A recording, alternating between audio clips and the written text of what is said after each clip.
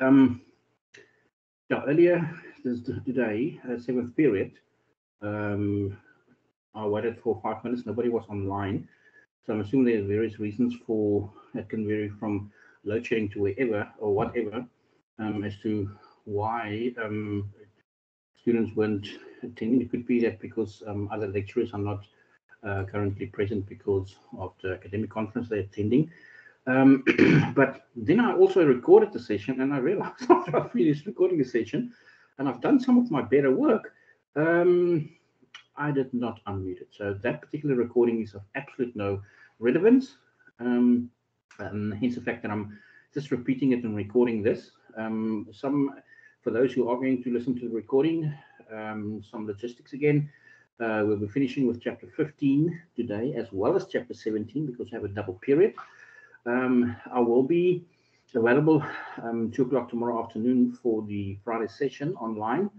But we won't be starting new work because we actually finished the curriculum today. So in effect, it's actually a period that you can actually take off, put your feet up, relax, reward yourself, because you've gone through a very difficult period the last number of weeks with tests and assignments, and you need to get your mind cleared and prepared for the exams. That's literally just around the corner, because next week's our last week, and then we're going to study week. But anyway, what we've done in the previous chapters is we actually first identified what the process is that will be followed by an organization if they have vacancies in their sales department and they need to recruit and then select the correct candidate, and then appoint that candidate, and then motivate that person to or people to perform, and then reward them for their performance. Yesterday we looked at some of the motivation theories. Vroom's expectancy theory was the one that we can highlight, because that's probably the one that is most appropriate for chapter 14. And today we're going to be looking at how do you structure your workforce, because and you'll see as we progress through the chapter, it's actually quite simple, but it all starts by looking at the different types of, or it will differ from the type of industry you're in, the type of product you are selling, if you're selling to the consumer, if you're selling to the business market.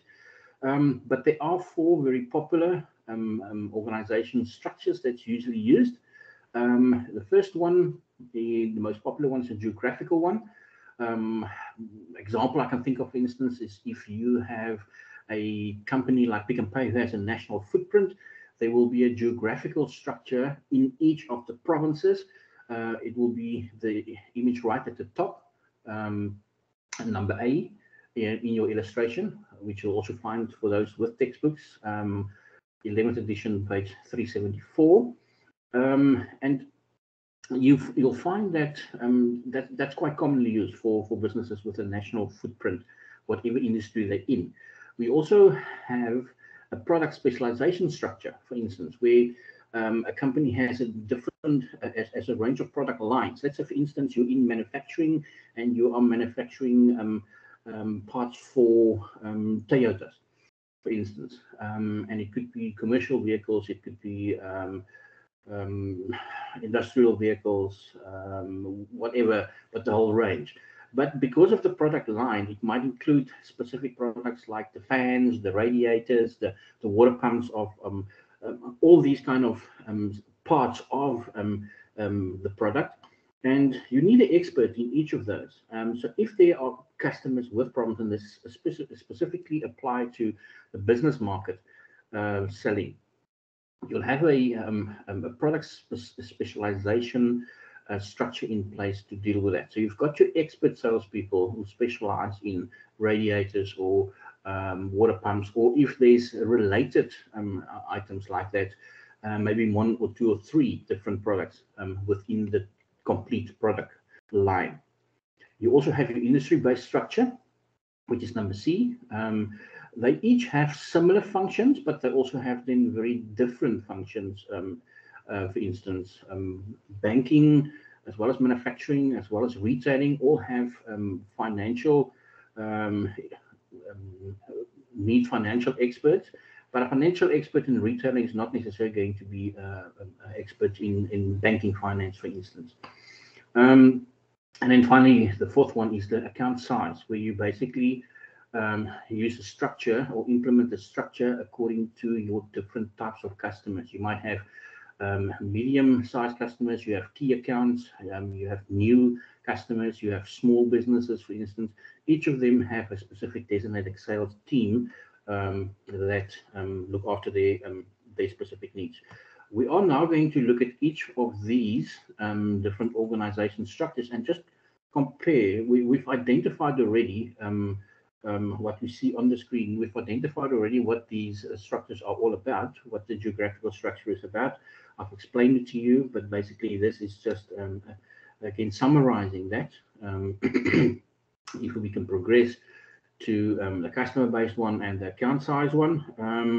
And then you'll see that in these next number of slides, we'll be comparing the strengths and weaknesses of each of these organizational structures.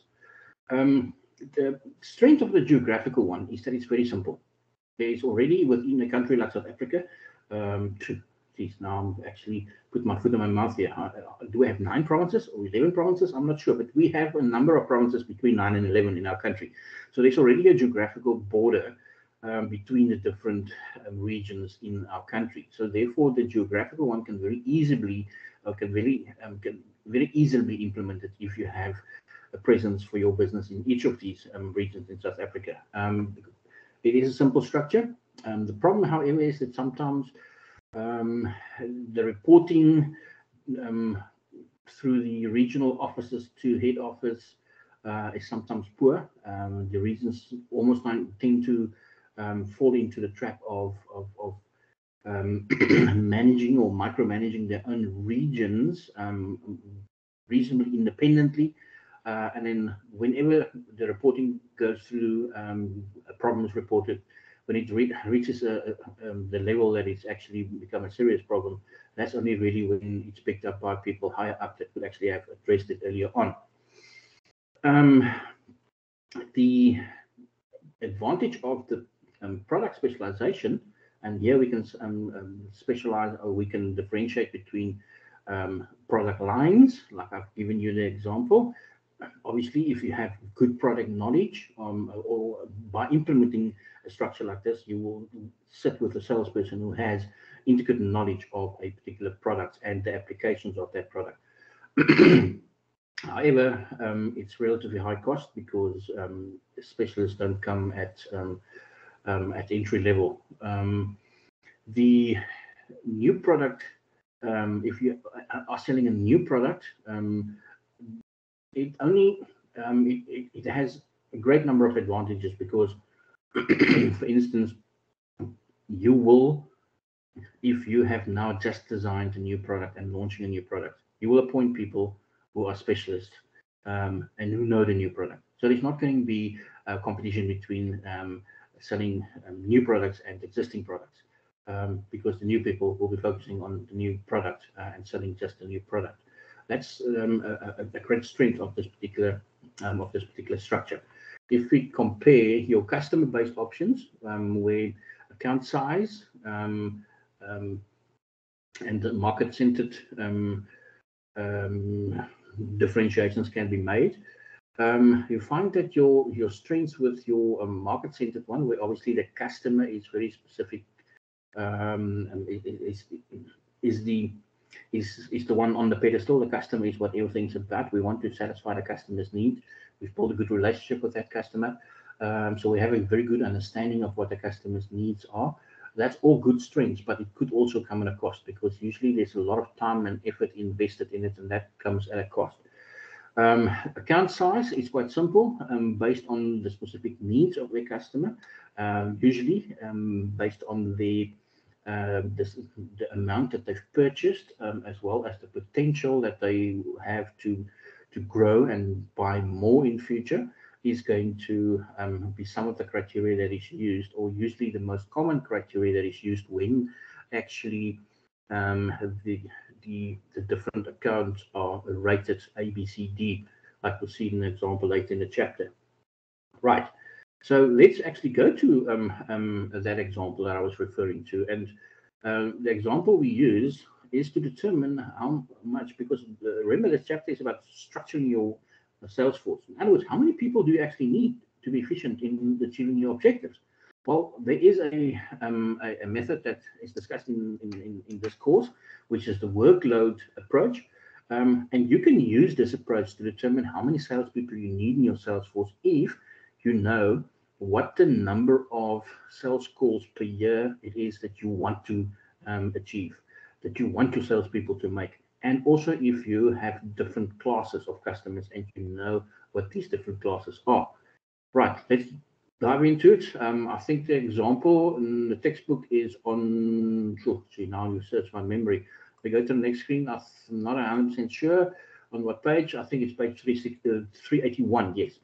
Right, the first step is that you actually will group your customers in different categories. A, B, C, D. A, if he spends over $1 million. B, if he spends between 500 and 1 million, whatever your criteria is. And it is done, the categories, according to the value of what they have purchased, as well as the potential that they, for future purchases. You will also, secondly, identify the call frequency for each of these categories. And in other words, how many times do you need to phone a customer or a B customer or a C customer or a D customer?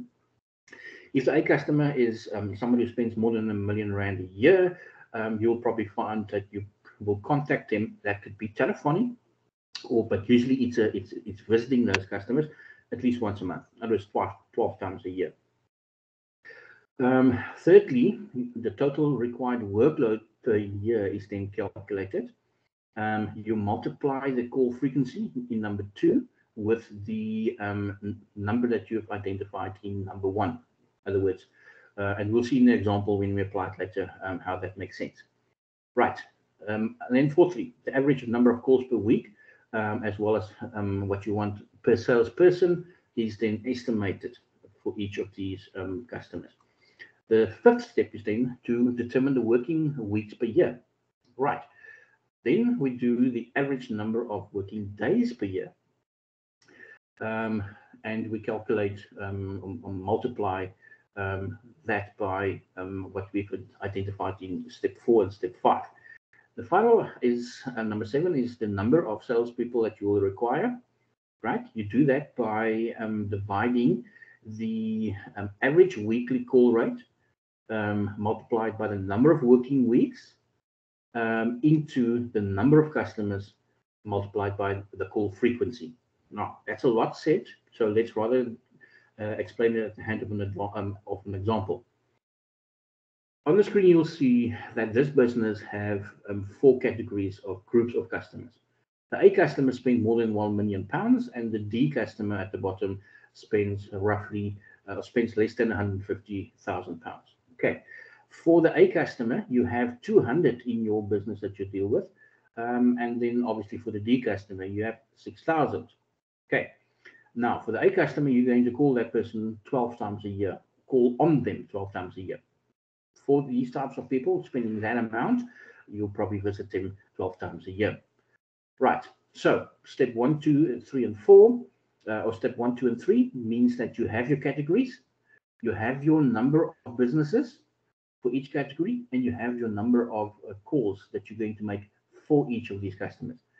Therefore, if you want to calculate the total annual workload, you will multiply for A, 200 times 12, for B, 1,000 times 9, for C, 3,000 times 6, and for D customers, 6,000 times 3, because you'll only call them every quarter, 3 times a year, basically, for every 4 months.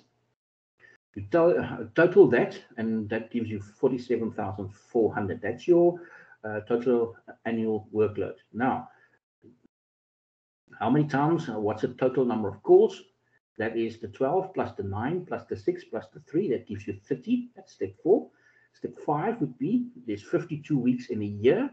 We are going to be productive for 43 because we are closed over the festive break for 4 weeks. We have a 3-week period that our sales staff is off in the middle of the year, and then maybe in April and in September we have a 1 week each. So in total, we basically have 9 weeks that we are not full capacity productive with our sales staff.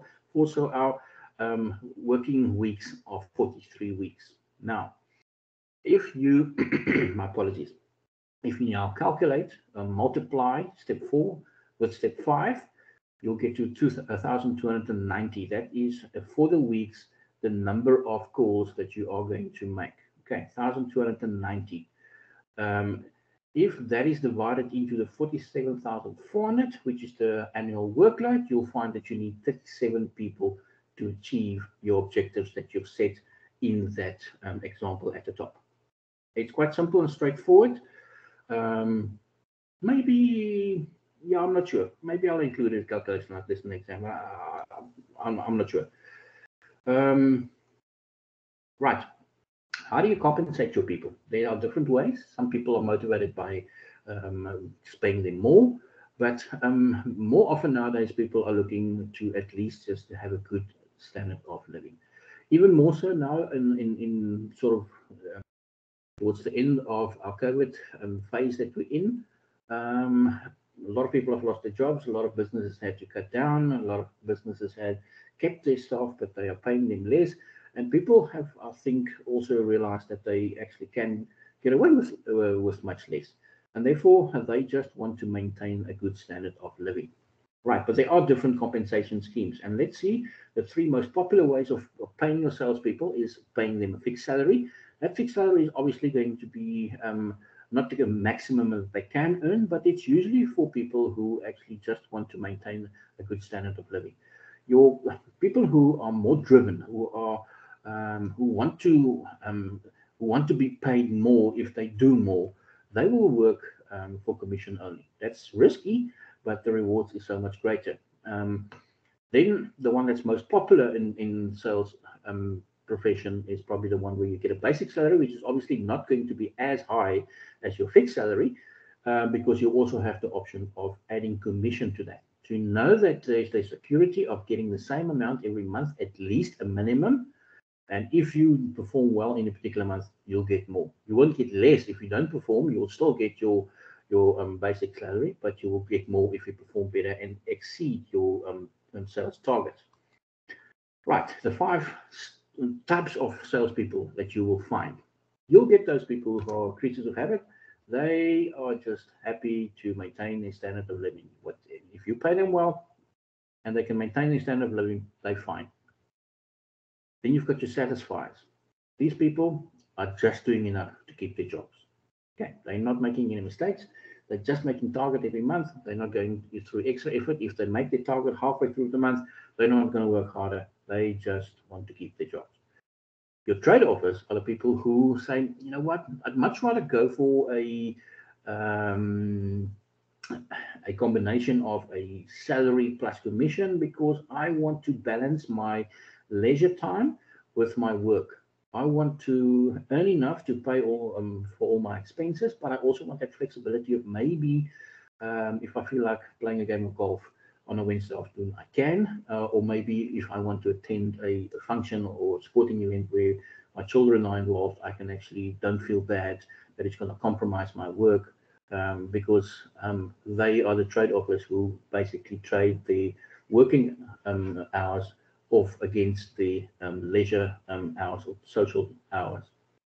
Your goal-orientated people, very driven, they want that Employee of the Month award. They want recognition from their peers. They want to be known as so-and-so, again, this month exceeded and made the most sales. They want people to say that in meetings and they want that acknowledgement. And then you have your money-orientated individuals in the sales force, which who just want to make the absolute maximum they can. They're going to work 24 hours a day they can because they are going to earn more commission, and that's what they actually want. That is just the illustration that you'll find on the screen of the compensation of sales versus sales volumes. And you'll see that obviously your commission will be higher if your sales are higher. Right. More importantly is the next and the final session of this chapter. and you've done this already in your first year business marketing, but it's important that we know in everybody, not just the sales manager who sets the targets, but you as a salesperson will have to set your own targets within that. And it's important to know or be able to calculate what the minimum amount is that you have to sell in a particular month or a particular period to ensure that you're actually are breaking even. In other words, you're not making a profit, but you're also not running at a loss. That's basically where your total cost, which is the variable cost plus your fixed cost, equals your total revenue or income for that same period.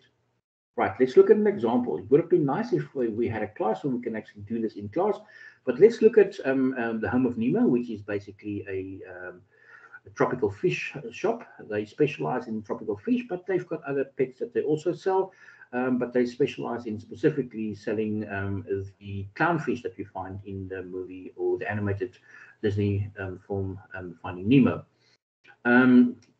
Average clownfish sells at 60 Rand. The variable cost per fish is 40 Rand, and the total monthly fixed cost for this business, for this pet shop, is 7,000 Rand. Okay, how do we work? How do we calculate the break-even point? Why? Quite simply, we take the 7,000 Rand, which is your total cost, and we divide the fixed cost into that, which is basically the 60 Rand per fish minus the 40 Rand variable cost per fish. And then you'll find that your break-even point would be 350 fishes that you have to sell to break even. You want to make a profit, you want to sell more than 350, but you also want to at least sell 350 just to survive. Right. This is the end of chapter 15, and I'll leave you with this, and I'll leave you with Harding Lawrence's quote, which says that, you know what, it's actually very important not to set compensation as a goal, but to rather find a work that you like, because if you like it, you'll probably do it well, and then the compensation will follow. Okay, I think it's a very important lesson, but it's very hard for people just starting out who have expenses and they want to still climb the corporate ladder. They want to see what they want to achieve certain goals. It's very difficult, but you know, at the end of the day, when you reach your a more matured age and you realize, you know what, I've been chasing a lot of things unnecessarily. There's a lot of things that I don't really need. But those lessons we learn along the way. But I think it is a very, very important lesson that he is reminding us of, and that is to find a job. I know initially you're not going to be choosy, because I mean, you need a job once you've graduated, but it's better to find a job that you're going to enjoy, and then you will probably be good at it, and the compensation will follow as it says. I've gone through that myself. I went for a job interview a number of years ago, more than 25 years ago, where I would have earned 6 times more than what I was earning at that stage. I was in my late 20s. I just got married. It was a significant boost to the household income. I got the job after I went for the interview. I got back home, and my wife said to me, "You don't look excited for somebody who just got a job, almost a sort of a dream job." And I said to her, "You know what? I can do the job. I was the best candidate for the job, and I'll be able to do the job, and I'll do the job well. I'm just not sure if I'm going to be excited to get to work every day to do it." And at that point, she gave me a piece of paper that a colleague of ours have given her, and it basically said, "So and so wants to see you." That was at that point my superior, and usually when that happens, you know that you're in trouble if you need to go see that person.